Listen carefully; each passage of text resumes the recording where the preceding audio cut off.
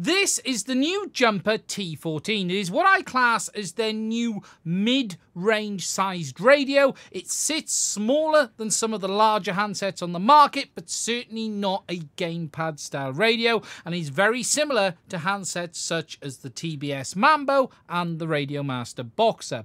Now today I'm going to give you an overview of this radio, share with you my thoughts on this handset, and tell you if I think you should consider buying this or not. Now, just to be clear up front, Jumper did send me this radio over for free. However, they have not paid me to make this video. They've not seen this video before it's been published. And as always, my thoughts are entirely my own. Okay, so the T14, this is Jumper's answer to the Radio Master Boxer, or their own version of an ExpressLRS version of the TBS Mambo. Now, this radio is ExpressLRS. It is based off EdgeTX, and the version they've sent me here is the T14 Hall CNC edition, which is running the ExpressLRS 2.4 GHz. Now, it will look very similar to those radios, so you shouldn't be too surprised what class this radio is in.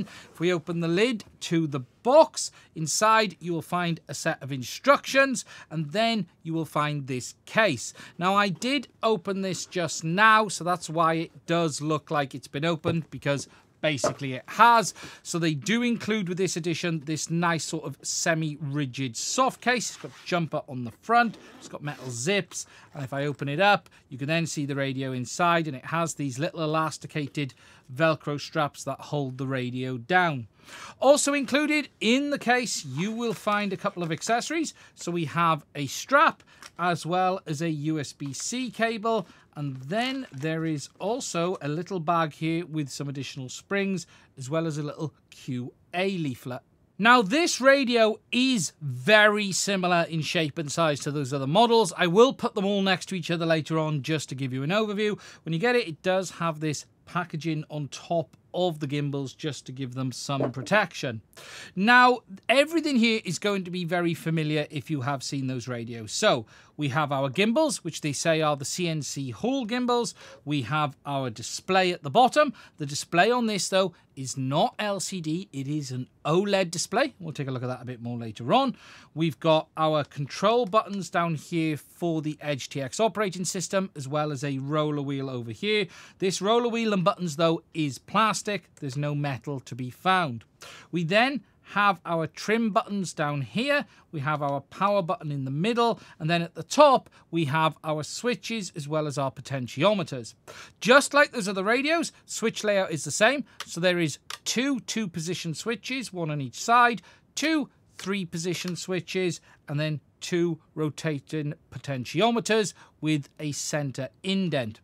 If we then lift the radio up, on the top you will find a momentary corner button as well as a latching corner button, just like you find on the other radios. There is then these 2 little blanking plugs here. We've got our antenna in the second. You can see, as I've said, this is the 2.4 gigs ExpressLRS edition. The antenna is folding and it is rotating as well, allowing you quick and easy way of changing it from horizontal to vertical polarization. If we flip the radio over, on the back you will find a built-in plastic stand stroke carry handle. This is a plastic handle. It does feel a little bit flimsy, but it does do a good enough job for carrying the radio. There is a full-size JR bay on the back of this radio as well. So if we just undo that, that will let us in, where you can put in any module you want. So for instance, this comes with the 1 watt ExpressLRS edition at 2.4 gigs. But if you wanted to put a 900 megs ExpressLRS module in, you could, or you could even put your Crossfire module in there if you wanted to. Then below that you can see there's a little fan grill for the built-in cooling, and then at the bottom we've got the battery bay door, and if I slide that off you will then see we have our battery holder. Just like many of the other recent radios from Jumper, this will take 2 21700 cells, not 18650s, although you could squeeze 18650s in there if you wanted to. I have done that, and this will actually come out if you give it a hard enough pull, allowing you to put your own battery in if you want to. It's held in place with foam at the moment. You can see then you can lift that out, and that then gives you visibility down to a normal battery input there. And below this, you can see quick and easy access to the battery for the built-in EdgeTX system. Looking around the rest of the radio, there are these grips on the side. These are a rubber material, just like you find on the Boxer, that just offer a bit of extra grip. And the main shell of the radio is just this sort of greeny blue plastic that feels okay, feels good. No major complaints there. Doesn't feel the best in the world, and certainly doesn't feel the worst. Looking on the top of the radio, you will find some I/O. So we have our USB-C port up here for charging the radio, as well as updating the firmware. And then we have a trainer port over here as well. Now, Jumper do say that USB port on the top supports up to 10 watts of DC input. And you can see here, testing it on one of my portable power stations, we've got 11 watt of output. So overall, looking about spot on. Now, as I've said, the version they've sent me here is the whole version. I can definitely feel those external parts of the gimbal are metal, although some of these internal parts do feel like plastic. I think we're going to have to take a closer look at that in a bit more detail later on. What I will say is, whilst they're labelled CNC gimbals, they don't appear to be all metal like we have seen from some other brands. Now, just looking at these gimbals in a little bit more detail and talking about the stick ends. Now, these are what they're calling their CNC gimbals, and I will be talking about that a lot more later on. With regards to the quality of the gimbal, they feel okay. They feel nice and smooth. There is, though, a bit of flex in these, to say the least. I can push down in the corners there, and you can see, let me just move my finger, it is not a hard stop like you get on some other gimbals. There's definitely a little bit of flex there when you push it to the extremes. With regards to the stick ends, these are adjustable. They're very sharp, I'll be honest. I'm not a big fan of the stick ends that Jumper have been using on their radios. It's the same stick end on this as they used on the T20. It's really quite sharp. I like a stick end that's less about sharpness and more about sort of plenty of little grip areas, more like gnarled, like you can get from some of the other manufacturers. It is adjustable, so you can unscrew it out, although it isn't toolless adjustable. There is a little Allen key in the middle there that you're going to need to adjust. Sorry, there's a little hex screw in the middle that you're going to need to adjust to hold it in place. To adjust this in the field, you'd have to have that with you, because whilst you can unscrew it, there's no way to lock it in place without having the little Allen wrench to move that thumb screw down to lock it on the shaft. You can, though, take these off and they are replaceable, which is good news if you wanted to. As I've said, they are quite sharp. If you just look around there, you've got the spikes on the edge. Yes, there's plenty of grip on them on the sides, but I think they definitely need a little bit of wearing down compared to how they come from the factory. What there is, though, is plenty of adjustment length on them as well. Now, there are bits of these gimbals that are metal and there are bits that are plastic, and we'll take a look at that more when we do the teardown. Now, as I've mentioned, this radio does come with EdgeTX installed as standard. It has all of the usual options and features as a result of that. So you've got all of your usual model settings, everything with related to model selection, and all of the usual controls. This display at the bottom is really very nice to look at. As I mentioned earlier, it's actually OLED rather than LCD. It is a 2.4-inch display, or 2.42 exactly, and it features a resolution of 128 by 64. So whilst it's no more resolution than you may find on some of the other radios, it is an OLED display, and it is very, very nice to look at. It has a much nicer overall contrast than what you would find on an LCD equivalent. Now, as I mentioned, this is the 2.4 gigs ExpressLRS, and this radio will do up to 1 watt of RF output, and you can select that via the ExpressLRSWe script. You simply go in all the way down, and you can select that maximum of 1 watt of RF output. It has all of the usual modes available in ExpressLRS as well. So we can put that back down to 25 a moment. And if we go back, you can see we've got all of the packet rate options. So 50 Hertz, 100, 150, all the way up to the very fast modes, including F1000. Unfortunately, with regards to the RF module on this, though, there is no backpack functionality. It is something we've seen from Jumper before. Backpack hasn't been a feature that they've introduced. Hopefully, this is something that they will add on their radios in the future. But if you are someone that does need that backpack functionality with ExpressLRS, you would need to modify this radio. There is a port there for you to be able to do it, but you're not going to have it out the door. Now, something else about the T14 which is quite interesting that I've not seen on any of the other radios like this is the fact that you can actually replace these corner buttons. Jumper also have this little kit available that allows you to swap out these buttons for actual switches. Now, if I just open the pack that they sent me, what we have in here is some additional 2-position switches, 2 rockers, you've got 2 twos, and then you've got these little covers that would replace the push buttons on the corners. You've then got the nuts for them as well. And what it allows you to do is replace that corner sunken in switch and have a proper traditional toggle switch. Now, I think this is actually a really nice little feature. And whilst I wouldn't replace this one is largely useless for me, and I think a toggle on that corner could be quite handy, so I'm going to do that as part of the teardown in a minute. Now, the T14 is obviously very similar to radios such as the Radiomaster Boxer as well as the TBS Mambo. It is also quite a different radio than the T20 that we saw before, and what we're going to do next is do a bit of a comparison between them. So, putting the 3 of these side by side, now we've got the T20, the new T14, as well as the Radiomaster Boxer. Now, size and shape-wise, the T14 is very much in the same camp as the Boxer. Although it is a similar radio to the T20. This year is the T20 Gemini edition. This has that dual 2.4 gigs ExpressLRS module. The standard T20 will do up to 1 watt of RF power on ExpressLRS, just like this, whereas the Gemini version only does 500 milliwatts. This, though, does have a much bigger screen than you see on the T20. This one, though, is still OLED, and it does look very, very nice, and it is more on par with what we've got on the Boxer. Now, I just wanted to put the T20 next to it just to give you an idea of how the radio is on sizing, but they're not really in the same class. This radio sits really in a class of its own because there's nothing I can think of that is like this, whereas this is very much in this class, like this, the Mambo.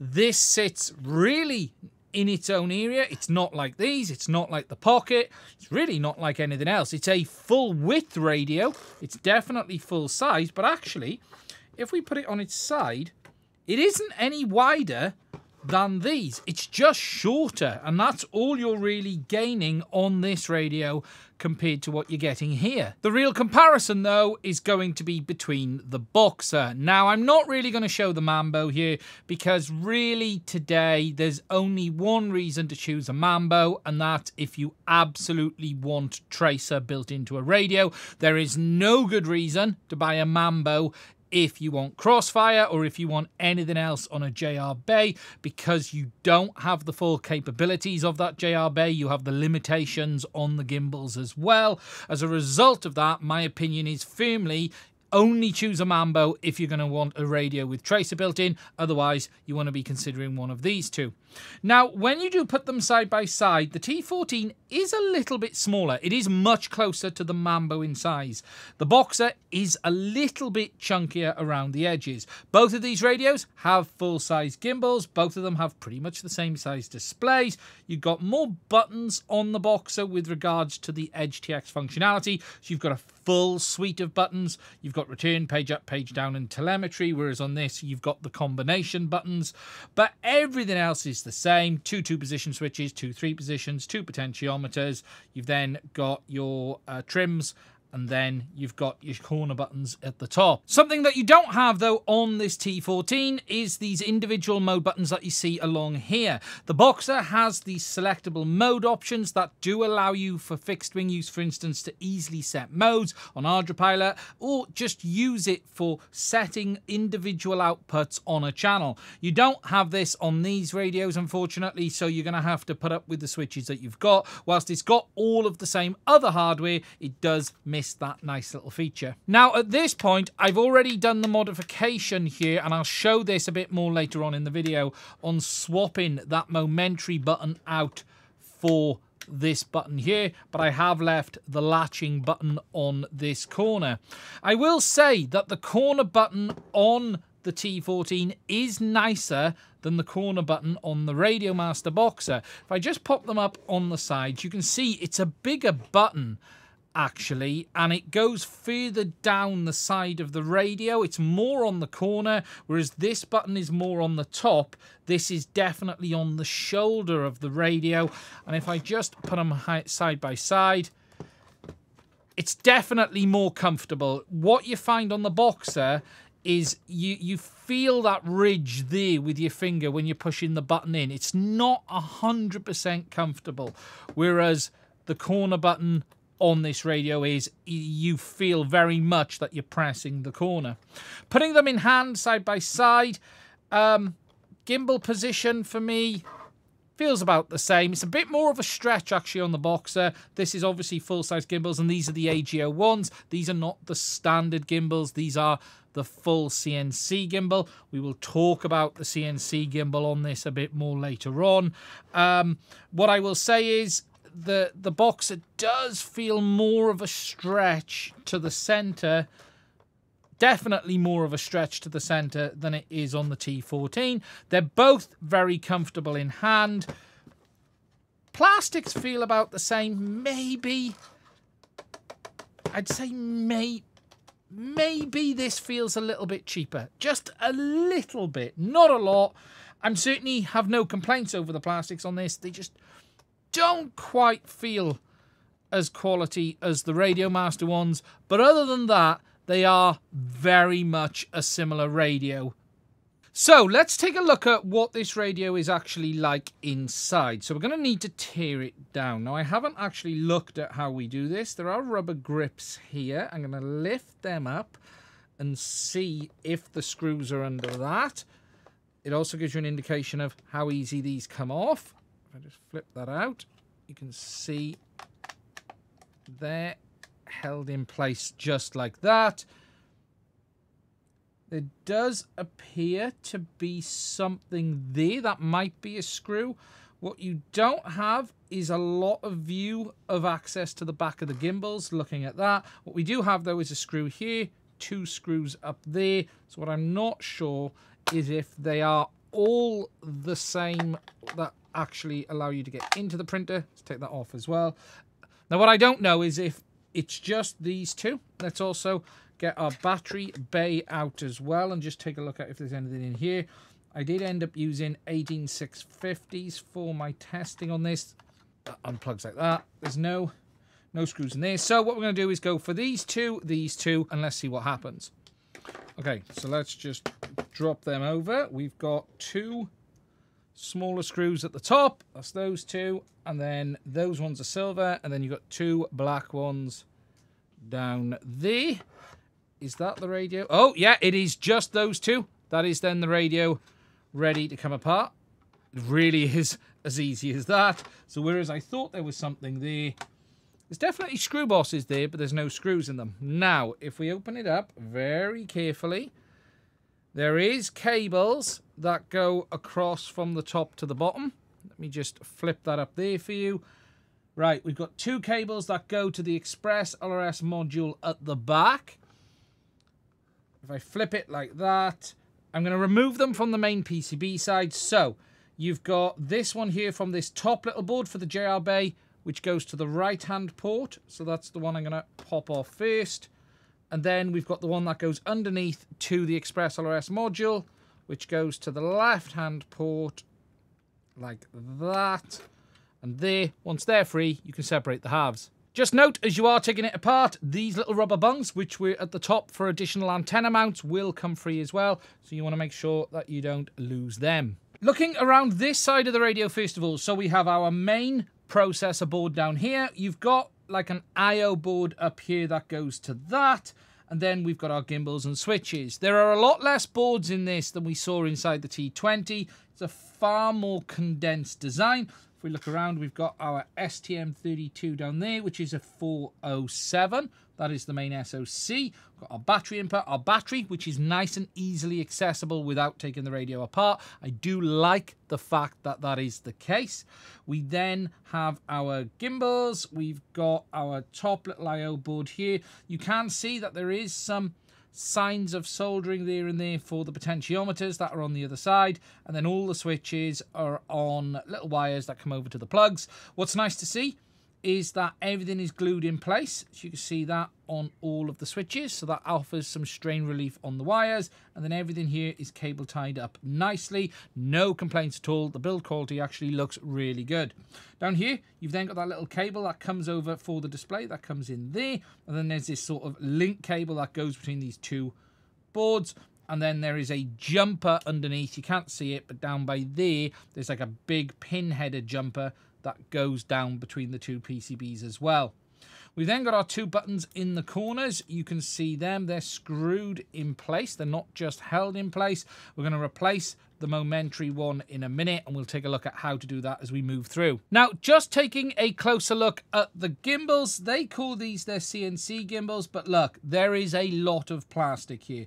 It is clear that there are some metal parts. What I'm going to do is get one of these out in a minute. We're going to need to get that switch out over there, so we'll take out one of the gimbals and just have a bit of a closer look at it. These, though, are the Hall gimbals. As you can see, there is the PCB with the Hall effect sensor. The wire for that goes over through the bearings in the center and out, which is good to see, to this other PCB, and then that goes down to the board via that little connector down there. Nice and easy, and then you've got 4 screws, one in each corner, that hold it in place. So, to take a closer look at this gimbal, now, there's a lot to like here, but I also have mixed feelings over it, because when I see the word CNC gimbal, my expectation is what we saw from the likes of Radiomaster, with a gimbal that is fully all metal. I'm not saying that there can't be the odd plastic part, but if we take a look at this gimbal, so we've got metal here, we've got plastic here.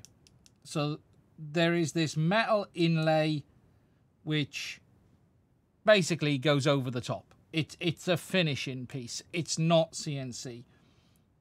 There's metal there and there.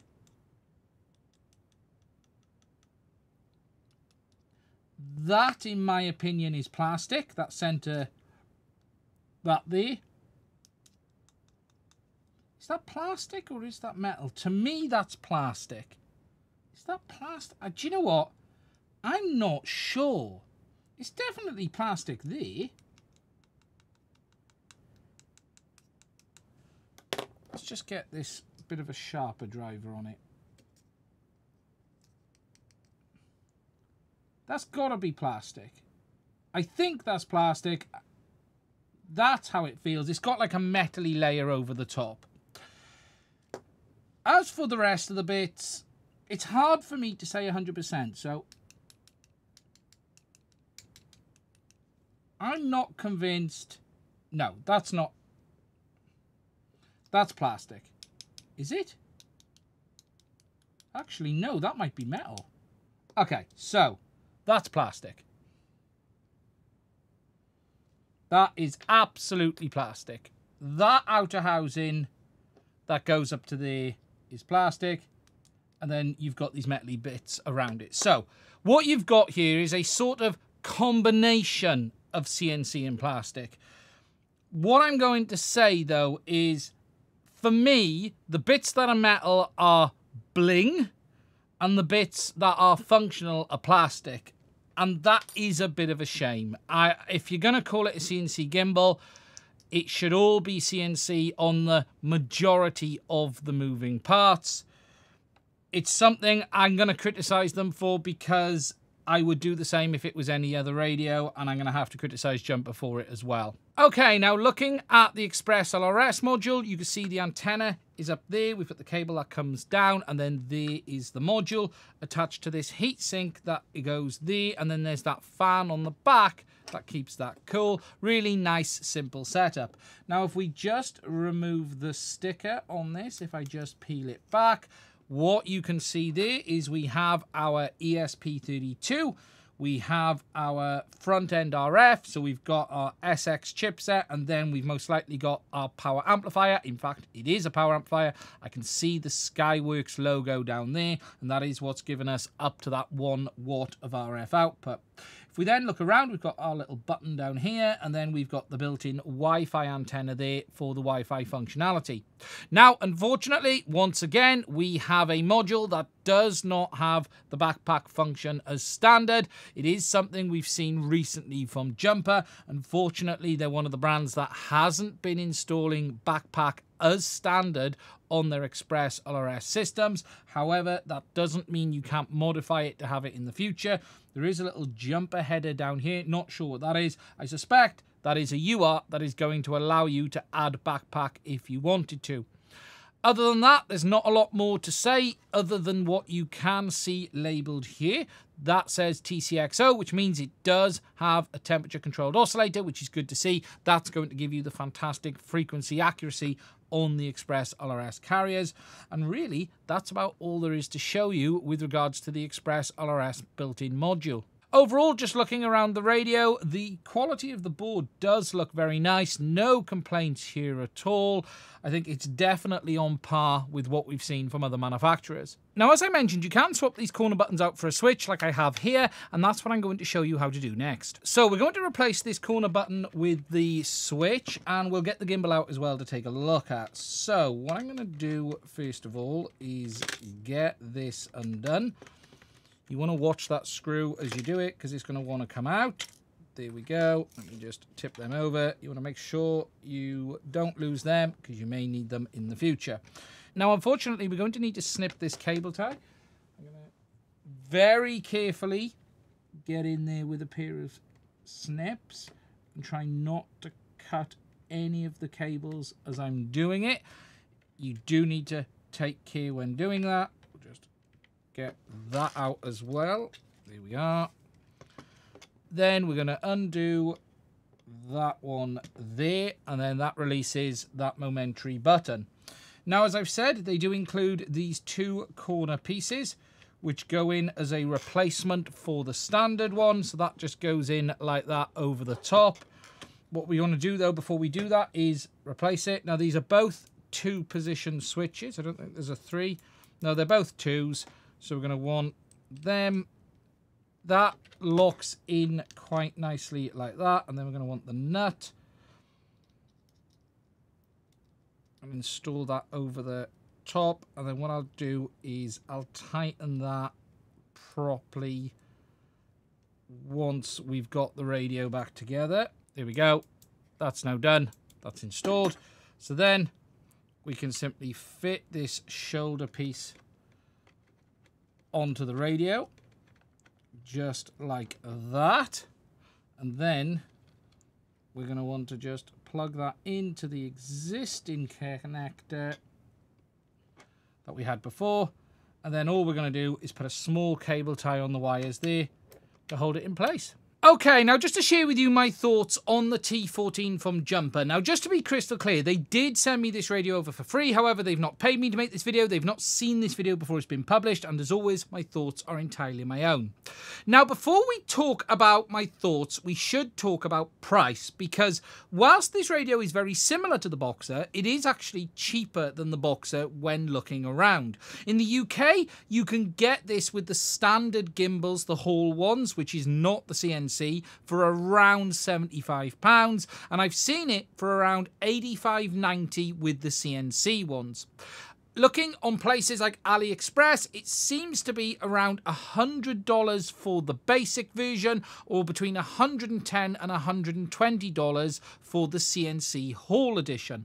That does make this radio cheaper than the Radiomaster Boxer, and when talking about what this radio is like compared to it, that should be taken into account. Something else that should also be taken into account with this radio is that it is available in multiple different RF versions. So for instance, you can get this in 2.4 gigs ExpressLRS like I have here, but you can also get it in 915 as well. So that does set it apart from some of the other radios. Radiomaster tend to only make their radios with the 2.4 gigs ExpressLRS system built in, whereas Jumper tend to make theirs with either 2.4 or 915868, and we even then have the radios with the built-in Gemini function like I showed you on the T20 earlier. Okay, so what do I think about the T14? Well, there is a lot to like here. You have an EdgeTX based radio with ExpressLRS built in, supports up to 1 watt of RF output on 2.4, or you can get it in that 915 mode as well. We have a nice big OLED display, which is a lot nicer to look at than the LCD equivalents.